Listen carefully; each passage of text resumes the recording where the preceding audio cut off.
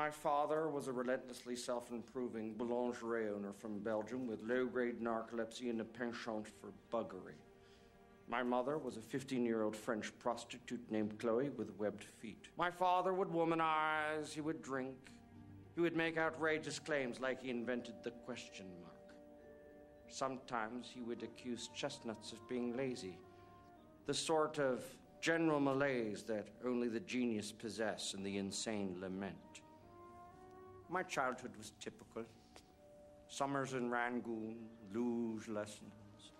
In the spring, we'd make meat helmets. When I was insolent, I was placed in a burlap bag and beaten with reeds. Pretty standard, really. At the age of 14, as a roastery named Vilma ritualistically shaved my testicles. There really is nothing like a shorn scrotum. It's breathtaking. I suggest you try it.